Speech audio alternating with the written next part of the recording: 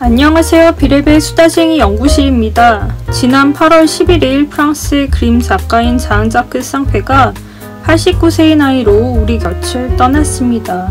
장자크 쌍페는 아스테릭스의 작가로 유명한 르네 고시니와 함께 작업한 꼬마 니콜라 시리즈나 쌍페가 직접 글을 쓰고 그림을 그린 작품인 얼굴 빨개지는 아이 등으로 유명한 작가인데요.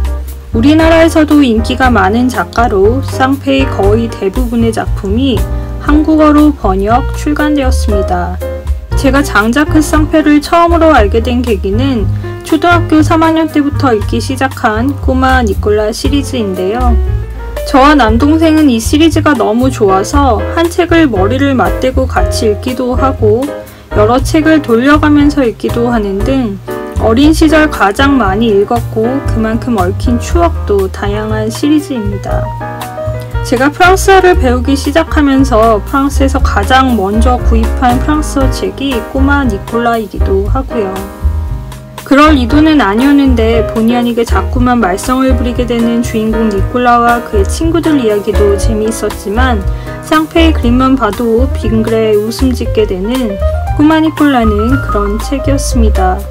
장자크 쌍페의 그림은 굉장히 단순하고 간결합니다. 그가 그려내는 장면과 인물들은 해학적이지만 어딘가 따뜻해서 우리에게 위안을 주는데요. 가난과 부모님의 불화로 끔찍하게 불우한 어린 시절을 보냈지만 작가는 항상 낙천적이기 위해 노력했다고 합니다. 잘 되겠지. 두고 보지 뭐. 이 말은 쌍페가 입버릇처럼 했던 말이라고 하는데요.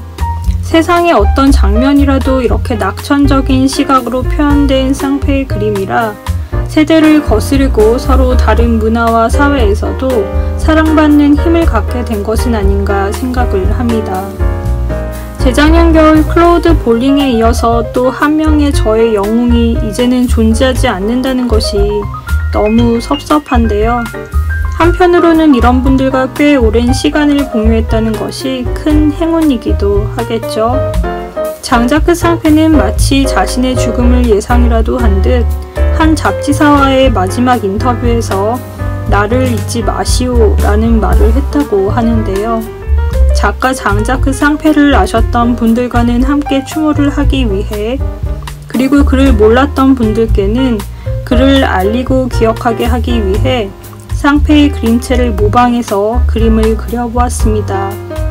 사실은 음악을 하고 싶었지만 어린 시절 가난 때문에 피아노보다는 연필과 종이를 잡을 수밖에 없었다는 장자크 쌍페가 가장 좋아하는 음악이 재즈였다고 하는데요.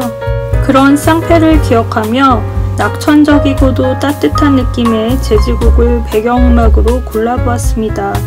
쌍페가 그림 대신 음악을 하게 되었다면 그는 또 어떤 음악을 우리에게 남겼을까요?